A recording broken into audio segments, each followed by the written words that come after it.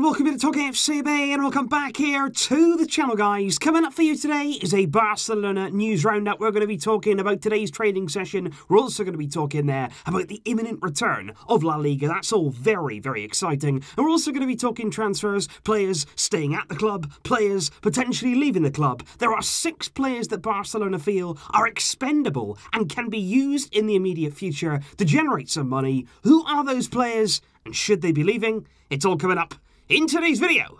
Let's get to it. But if we start with that morning training session, because the Barcelona squad there were back in action out on the field this morning in those 2 groups. Still in La Liga, you are only permitted there to have groups of up to 10 players each. And we should expect some news very, very soon from La Liga on exactly when we can make that transition there into that final phase of training, which will be the full training sessions that we're usually used to. And that'll be really, really exciting when all of that gets going again. But like I say, the players were back in training this morning. And I'm sure many of you yesterday will have noticed the Lionel Messi video that's been going around. Messi there in training, basically taking on the whole team, but just looking so good, so fresh, so energised. And that's exactly really what we were discussing in yesterday's video about the player's condition, about the whole squad and how everybody's feeling right now. There's a real positive energy surrounding the team, and that's fantastic news. It really, really is very, very exciting stuff. And like I say, very soon we should hear there some official news on La Liga and exactly what we can expect there in the first few rounds of the season.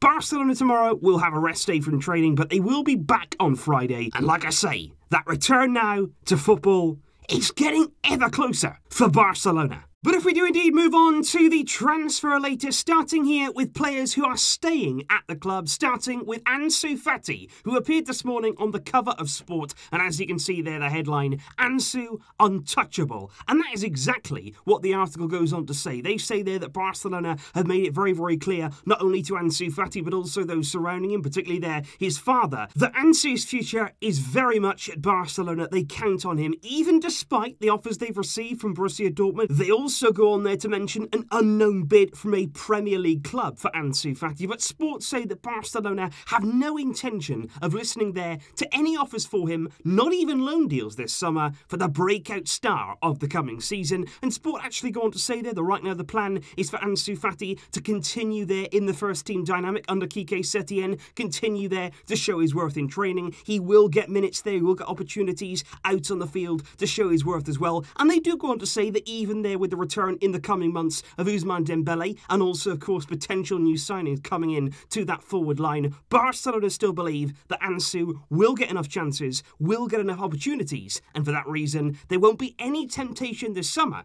to allow him to leave. And I think for all of us, really, with regard to Ansu Fati, a young, exciting player who's there developed from our academy, coming into the first team, that's what we all want to see. We don't want to see him going off to another club, even there if it's on loan. We want to see him developing in a Barcelona shirt. We want to see him improving, getting chances in the Barcelona colours. And of course, he's got to get those chances. We don't want to see him here, his development come to a halt. We don't want to see him sitting on the sidelines every single week. We still want to see him getting his chance in the team. But if that can come in a Barca shirt, we'll be very, very grateful for that, because this is what we want. We love those young players emerging onto the scene, grabbing their chance and succeeding. Another exciting player who is going to be staying put at Barcelona this summer is Arthur Melo. And I want to go over this just again. Obviously, I've said this many, many times already over the past few weeks. But just to make it absolutely crystal clear, Arthur Melo is going nowhere. Now, you may hear in Italy, you may hear in Spain reports coming out and saying that Juventus really want Arthur Melo, that Juventus have made so many offers there to sign Arthur Melo, and that Barcelona are open to those offers. But you know who's not open? Arthur. He is not going. Juve really want him. They still do really want him. But Arthur has no intention of leaving the club this summer, and RAC1 have come out this afternoon. They've said that actually yesterday Arthur met with the club behind the scenes there with the management, basically to say, I'm not going. I don't want to leave, and he's refused to move on that stance, which basically means now that overall, over the past few weeks, Arthur has told his agent that he doesn't want to go. He's admitted it publicly that he's happy at Barcelona and he wants to remain here, and now he's also gone private and told the club behind the scenes, I am staying.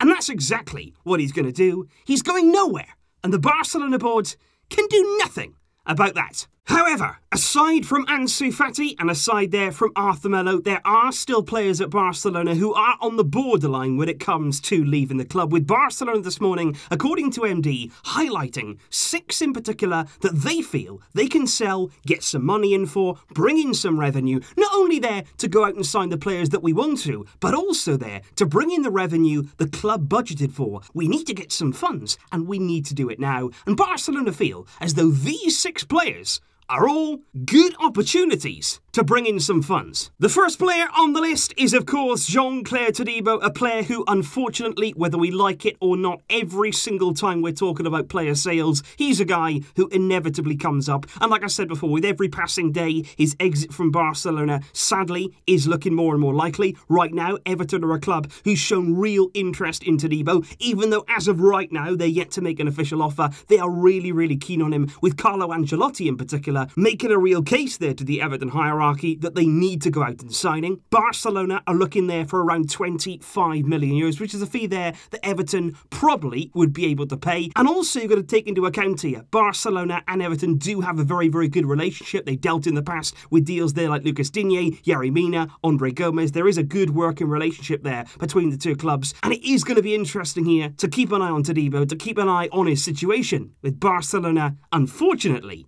set on selling him. And at number 2 is another player who's been repeatedly linked with an exit. That is none other than Nelson Semedo. A number of possible destinations for him this summer, with a number of clubs very, very interested in acquiring his services. Man City, Juventus, Inter Milan, and Barcelona right now, what they're doing is they're exploring every single avenue here for Semedo's possible exit. They're looking at Man City, they're looking at the money they're going to be offering, they're looking at swap deals with Inter, with Juve, and if they were to sell him outright, Barcelona there would be looking for around 50 million euros. And it does seem as though Semedo is a player the club looked at and thought, you know what, we can actually do without him. We need that money. Semedo is the man to leave. And they don't really seem concerned about losing what has been pretty much our first choice right back. And to be honest, there are real questions right now over whether Barcelona value the right back position at all, because the third player on the list is another right back, and that is Moussa Wagué, who has of course returned from his loan spell at Nice. Now their season is over, and the club seem intent now letting him leave on a permanent deal. MD go on to say the fee in mind for Barcelona with regard to Wagué's potential sale would be anywhere between 8 million euros to 15 million euros. And you remember back in January that West Ham United in the Premier League were very, very interested in him. We're going to have to wait and see exactly what arises over the coming weeks, but Wagué is a player that Barcelona, once again, in that right-back area, they deem expendable. And it's not just right-backs either that Barcelona seem to deem pretty much available in the current market, because our left-back Junior Firpo is also another man on this list, and he's another man who has been linked very much so with an exit over the past few weeks. Signed, of course, as we know, last summer from Real Betis for 18 million euros up front, with a further 12 million euros there to be paid in variables. And of course, we don't exactly know how many of those variables have already been met in his first season at the club, so we don't know exactly how much we've already spent on Junior Firpo, although Barcelona right now don't seem as though they're trying to target an outright sale of Firpo. They're not going to try and sell him there for the fee that we bought him for or anything like that. What they're doing right now is offering him up in exchange deals. With regard there to Juventus, trying to bring in Miralem Pjanic, with regard to Inter and trying to bring in Lautaro, and Inter apparently are quite keen on Junior Firpo, so that's another negotiation that's certainly ongoing, is nowhere near completion, but Firpo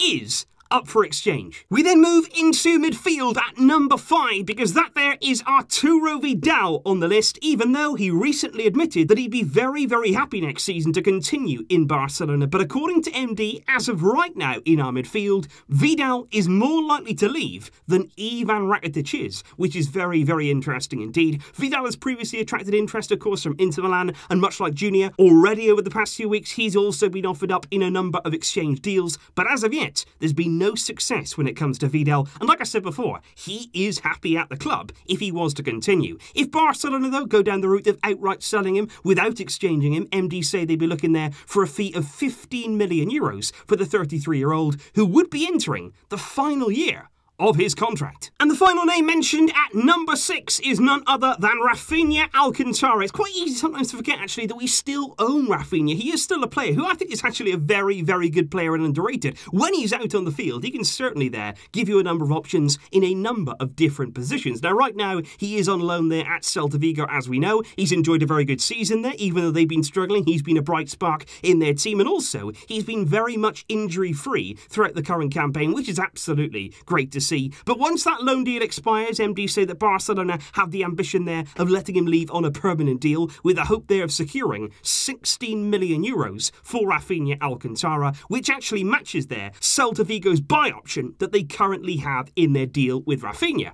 Although, due to the current pandemic, I would say it's unlikely right now that Celta would be able to afford Rafinha, which means there Barcelona will be looking to the Premier League. There's interest there in Rafinha from the Premier League, but also there has been interest from Serie A too, with his former club Inter also a potential option, and it's another possible deal that will continue to drag on. And so that there are the 6 players who have been mentioned with regard there to that immediate exit. Now, I'm not saying these are the only players who are going to be leaving Barcelona. Barca have ambitions to move on a number of players this coming summer, but these are the 6 that they feel they can do it quite easily without too much fuss. If they get the right deal, if they get the right offers, they can definitely deal without these players. And I'm just interested there what you make of those choices. I think certainly in the fullback areas we're getting rid of a lot of players. Are we going to attempt to bring somebody in? Have we got a plan in mind to actually there replace what we're selling? Because like I've said before, we're clearly chasing Lautaro. We're clearly chasing there a big money forward signing. But you can't just go there and obliterate the rest of your squad. Just take away a load of defenders to bring in an attacker. It doesn't work like that. Barcelona here have got to have a plan. They've got to have a concrete idea of what they're going to do. And it's going to be interesting to see how the weeks and months develop now with the return of football, how these players, of course, they've still got a part to play in the current season.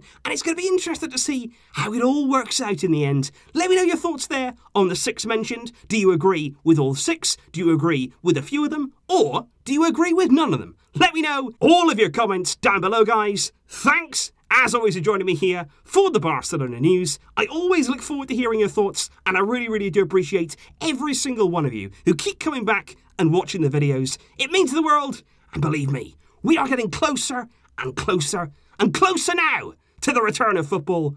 Barcelona are on their way back, and our expectations, they are building, whether that's a good or bad thing. I will see you soon, guys. Thanks as always for watching, but until next time, as always, Visca el Barça.